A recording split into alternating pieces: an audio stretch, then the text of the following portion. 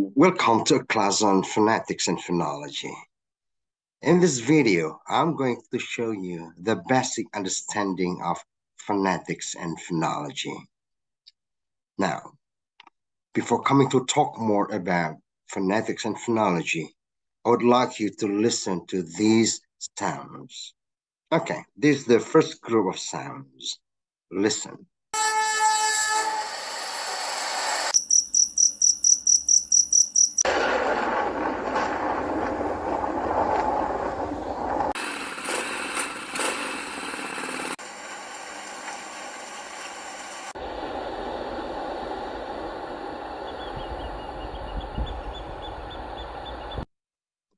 Okay, can you identify those sounds?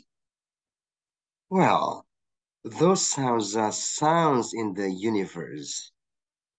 Okay, so all of sounds that we hear, not only human sounds, not only animal sounds, but also all of the sounds, either the sounds of water, the sounds of vehicles, and so on.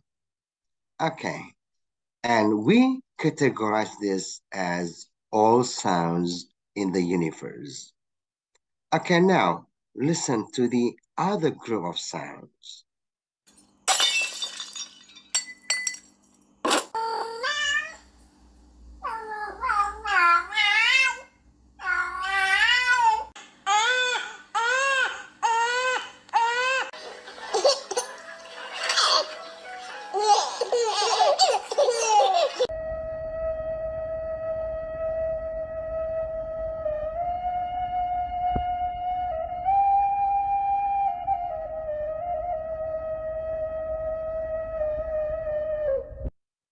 Okay, how about these sounds? These sounds are very close to us because some of them are animal sounds and human sounds, especially babies' cryings and babies' laughs. So we categorize this group of sounds into animal and human sound. And this is much closer, okay? This is much closer to us. It means that we have limited the wider scope of sounds from all sounds in the universe into only sounds produced by animal and humans. Okay, now listen again to the other group of sounds. Angka kemiskinan kita naik menjadi 3/5 dari total penduduk kita hidup di bawah garis kemiskinan. Once there was a poor man. His name was Hans. He had no money, no house, and no food, but he was happy. كيف حالك? How are you? For boys, كيف حالك? With فتحة. حالك? How are you? Okay, how about these sounds? These sounds are certainly produced by humans, okay?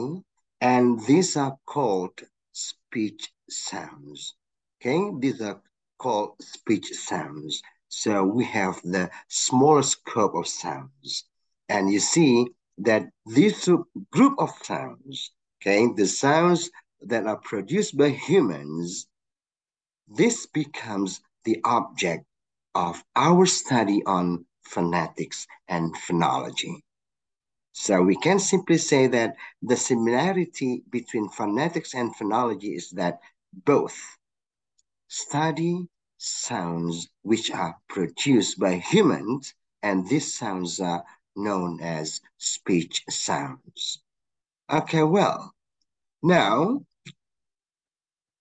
let's differentiate between phonetics and phonology, or how phonetics and phonology are different. Okay, now let's see. Let's see the scope of phonetics and phonology. Well, the first one, phonology belongs to microlinguistics. Phonology belongs to microlinguistics. On the other hand, phonetics belongs to macrolinguistics. Why? Because phonology only studies about sounds. Okay, phonology studies exclusively sounds. And you know that microlinguistics means the study of the internal element of language. And you see, one of the internal elements of language is sound. And sound is considered as the smallest element of a language. And that is the only object of study in phonology. Meanwhile, in phonetics, in addition to sounds, we are also studying speech organs. In other words, we don't only study about the internal element of language, the sounds, but we also study about the external element of language, that is speech organ. You see that speech organ is part of our body, okay, is part of our body, and it is not the internal element of language. So in phonetics, we study both the internal element of language and the external element of language. Therefore, phonetics belongs to macrolinguistics. That is the first one. Okay, next, phonetics deals with sound production, sound transmission, and sound perception. Meanwhile, phonology only deals with sound structure. So you see that phonetics studies sound production, okay, and then sound transmission, and the last one is sound perception. Meanwhile, phonology only studies sound structure. Okay, well, now let's focus on phonetics. There are three branches of phonetics. Okay, now I would like to illustrate, okay, this classification by using an image or a picture. Okay, let's see. Okay, you see that this is a picture of our brain. Okay, this is a picture of our brain. And when we want to produce any sound, we need to encode it.